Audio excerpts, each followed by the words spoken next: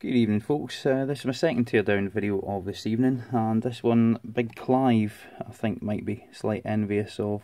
This is two of his favourite things, or I should say two of his favourite things, one of his favourite things from one of his favourite shops. This is a colour changing LED disco bulb, which came from Poundland. Funnily enough, it was £1. And this one has a standard UK style bayonet fitting. Claims to be 3 watts, but we'll have a look.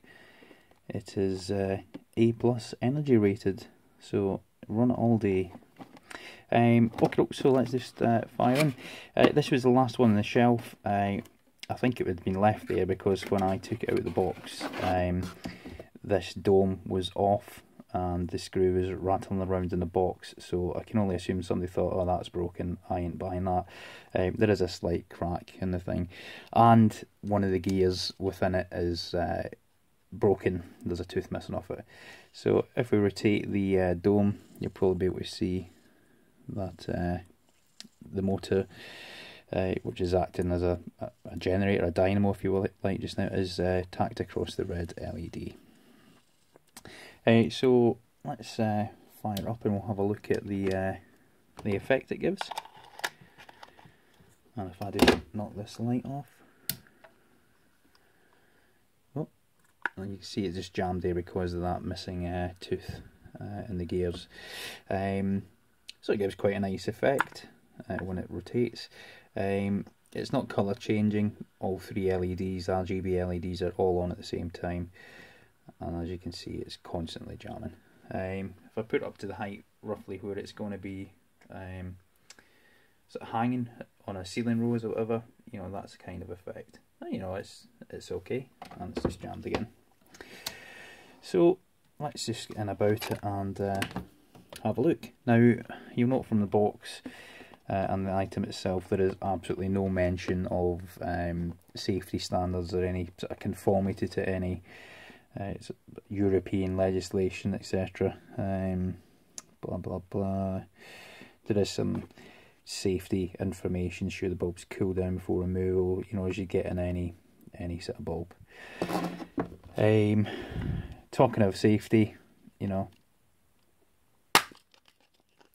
there's potentially access to live mains in there, but I don't suppose any more so than if you were to stick your fingers in there. So we'll have a quick look at it then. I think probably what I'll do first is just take the dome off, and then that'll give us access to the LEDs themselves. So I've got a aluminium shaft, or aluminum if you're American, and there's were 3 LEDs just held in. The PCB itself is just held in with one screw, it appears.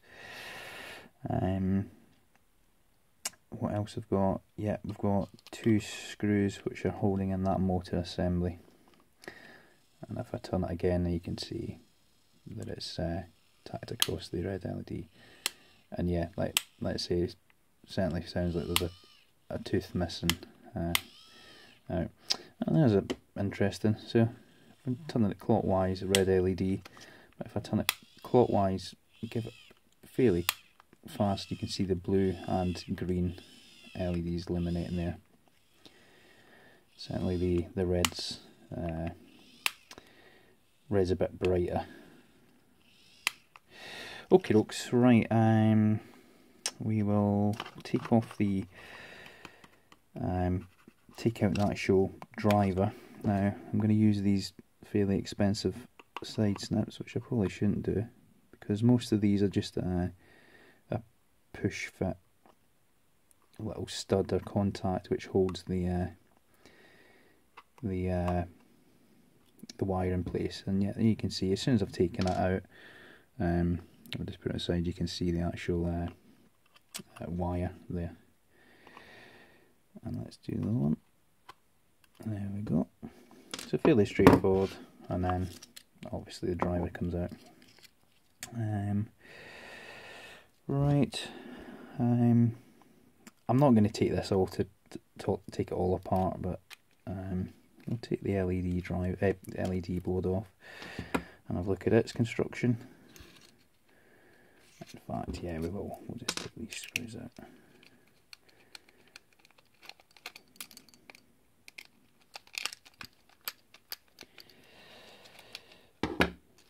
So there's our motor out.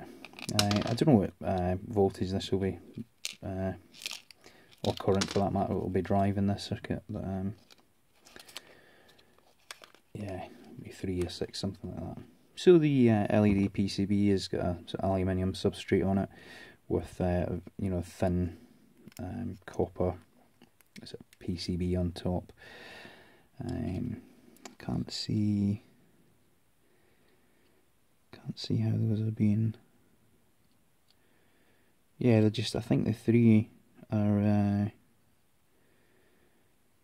it's difficult to see the PCB because there's like these solder masks white, and it doesn't. I'm presuming they're in wired in series. Yeah, I think so. Anyway, yeah, so this is obviously going to have some sort of heat sinking properties. It is, in fact, I don't know if you can see that in the camera. There's a circular outline there. I don't know if that's part of the moulding process of this green plastic part, or whether this is generating so much heat that it has actually sort of melted into the plastic, or, you know, sort of slightly deformed it. Not sure. But let's have a look at the driver. I'll just quickly shot that cap. Not that won't get any great shock off, just a little tingle maybe. But yeah, it's just a standard, you know, rectified LED driver, a small transformer on there. A couple of vias there.